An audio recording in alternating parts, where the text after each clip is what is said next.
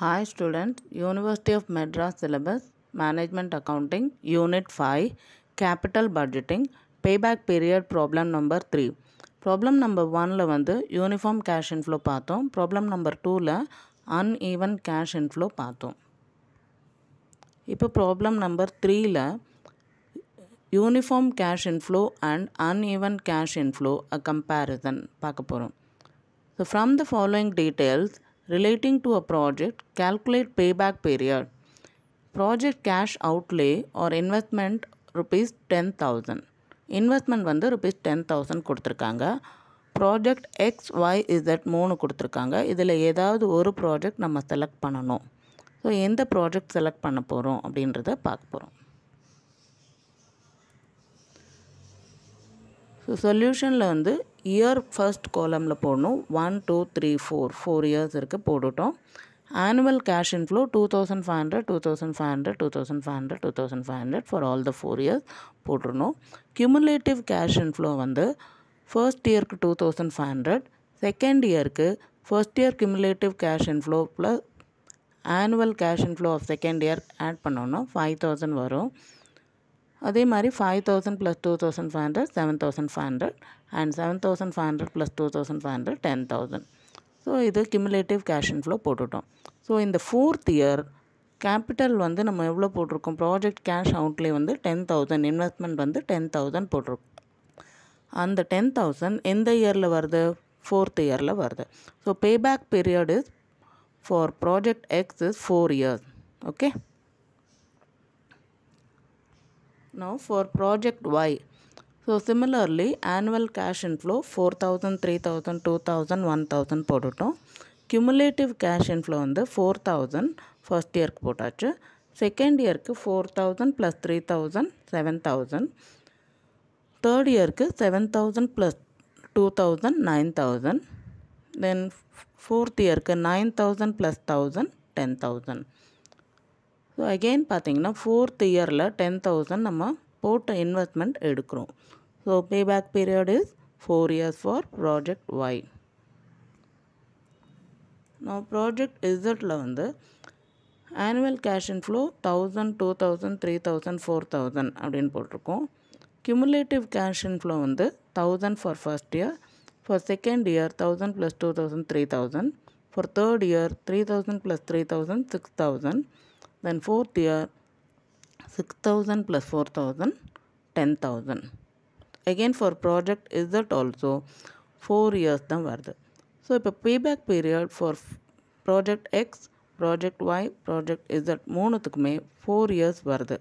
So எது select பண்ணலாம் அப்படின்னா on the basis of cash inflow பேட்டர்னை வச்சு நம்ம செலக்ட் பண்ணணும்.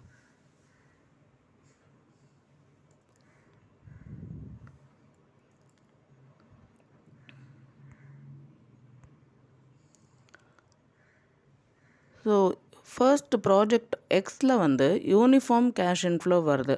நார்மலாக யூனிஃபார்ம் கேஷ் இன்ஃப்ளோக்கு நம்ம original investment divided by annual cash inflow அந்த ஃபார்முலா தான் யூஸ் பண்ணுவோம். இங்கே உங்களுக்கு கம்பேரிசனுக்காக கியூமுலேட்டிவ் கேஷ் இன்ஃப்ளோ யூஸ் பண்ணி காமிச்சேன். So for uniform cash inflow இந்த ஃபார்முலா யூஸ் பண்ணியும் நம்ம கால்குலேட் பண்ணிடலாம். Original investment divided by annual cash inflow, that is 10,000 is original investment divided by annual cash inflow 2,500. So ப்ராஜெக்டோட பேபேக் period is 4 years. Okay. So அதுவும் calculate பண்ணிட்டோம். So இந்த 3 ப்ராஜெக்டில் எது நம்ம செலக்ட் பண்ண போகிறோம், இப்போ இன்வெஸ்டாரோட ஆட்டிடியூட் தான். இன்வெஸ்டார் என்ன திங்க் பண்ணுறாங்களோ அதை பேஸ் பண்ணி நம்ம ப்ராஜெக்ட் எக்ஸோ ப்ராஜெக்ட் ஒய்யோ ப்ராஜெக்ட் இசட்டோ எது வேணால் செலக்ட் பண்ணலாம். ஸோ ப்ராஜெக்ட் எக்ஸில் வந்து 2,500 ஈக்குவலாக எவ்ரி இயர் வருது, அதனால இது வந்து பெட்டர் ஆப்ஷன் அப்படின்னும் செலக்ட் பண்ணலாம்.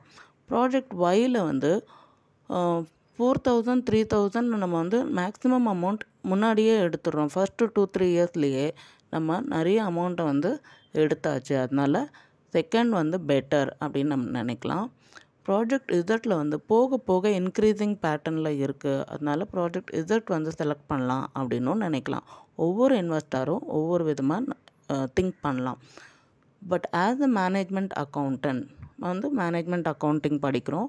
As a management accountant you have to recommend which project we should select.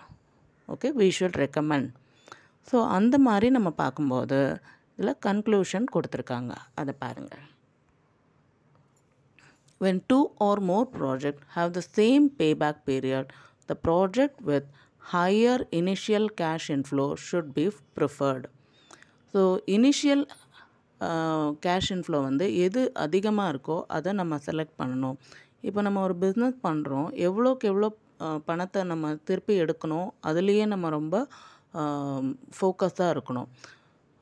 ரொம்ப நாள் நம்ம வந்து இந்த பிஸ்னஸ் கண்டினியூ பண்ணுவோமா அப்படின்ற ஒரு ரிஸ்க் இருக்கிற இண்டஸ்ட்ரியில் இனிஷியல் கேஷ் இன்ஃப்ளோ நம்ம எவ்வளோக்கு எவ்வளோ எடுக்க முடியுமோ அதை நம்ம வந்து பார்க்கணும். ஸோ ஆனுவல் கேஷ் இன்ஃப்ளோ வந்து ப்ராஜெக்ட் ஒயில் பார்த்திங்கன்னா 4,000 இருக்குது, செகண்ட் இயரில் 7,000 இருக்குது, தேர்ட் இயரில் 9,000 இருக்குது. ஸோ மேக்ஸிமம் ப்ராஜெக்ட் ஒயில் வந்து இனிஷியல் கேஷ் இன்ஃப்ளோ வந்து ஹையராக இருக்குது. ஃபர்ஸ்ட்டு 3 இயர்ஸில் வந்து அதிகமாக இருக்குது, லாஸ்ட் இயரில் வெறும் 1,000 தான். ஓகே, ஸோ அந்த ஆஸ்பெக்டில் பார்த்திங்கன்னா ப்ராஜெக்ட் ஒய்யை வந்து நம்ம செலக்ட் பண்ணலாம். ஸோ ஃபர்ஸ்ட் இயரில் cumulative cash inflow project X Y Z compare பண்ணுறோம் பாருங்கள். ப்ராஜெக்ட் எக்ஸுக்கு வந்து 2,500, தட் இஸ் 25%. ப்ராஜெக்ட் ஒயில் வந்து 4,000, 40%. ப்ராஜெக்ட் இசட்டில் 1,000, வெறும் 10% தான் வருது. ஸோ ப்ராஜெக்ட் ஒய் கம்பேரிட்டிவ்லி பெட்டராக இருக்குது. செகண்ட் இயரில் ப்ராஜெக்ட் எக்ஸில் வந்து 5,000, ப்ராஜெக்ட் ஒயில் 7,000, ப்ராஜெக்ட் இசட்டில் 3,000 இருக்குது. இது மூணும் கம்பேர் பண்ணும்போது அகெயின் ப்ராஜெக்ட் ஒய் வந்து 70% கவர் ஆகிடுச்சு இன்வெஸ்ட்மெண்ட் எடுக்கிறதுல. தேர்ட் இயரில் project X 7,500, project Y 9,000, project Z வந்து 6,000. So in project Y 90% investment is taken back. So இந்த ஆஸ்பெக்டில் பார்த்திங்கன்னா project Y is better. Okay, so conclusion என்ன கொடுத்துருக்காங்க அப்படின்னா, when two or more projects have the same payback period, the project with higher initial cash inflow should be preferred.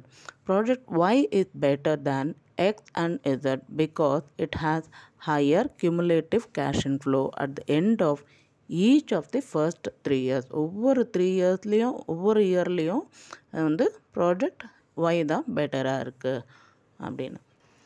Let's take another example of you conducting airlines company. சூரரை போட்டுற மாதிரி ஒரு airlines company start பண்ணுறீங்கன்னு வச்சுக்கோங்க. 2017, 2018 ஃபுல்லாக conduct பண்ணுறீங்க. இதே மாதிரி cash inflow pattern வருது.